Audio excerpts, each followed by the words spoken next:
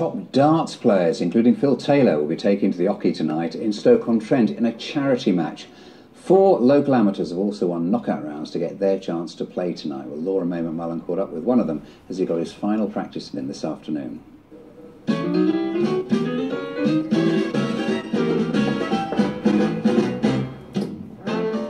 Danny, you must be very excited about playing on the stage with legends tonight. Yeah, it's all for a good cause. I have a family that have been in and out of the Donna Louise Hospice, so it's quite close to my heart.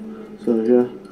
And what does it mean to you to be on the same stage as all 4 of them? Everything really is where I belong. I should be up there playing with the sorts of players that are on the stage.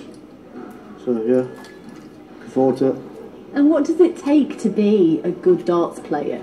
A lot of practice, hours and hours and hours. And then obviously going to the events and trying to do as best as you can to get where you want to be. So yeah. Well, I know you're aiming high. This is a good opportunity tonight for you, so you better get practicing. Yeah.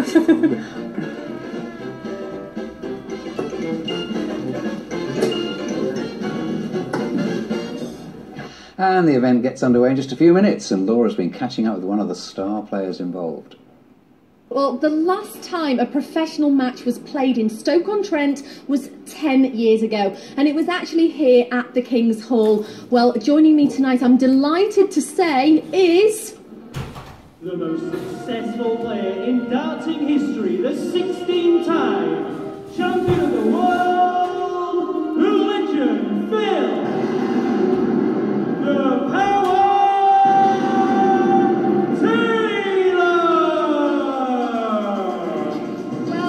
have said that better myself. I'm back. Oh, you're back, Phil. You're back in Stoke-on-Trent. Yeah. And it's been 10 years. I could have walked here tonight. I only live 2 miles away. Brilliant. I'm absolutely over the moon. I really am.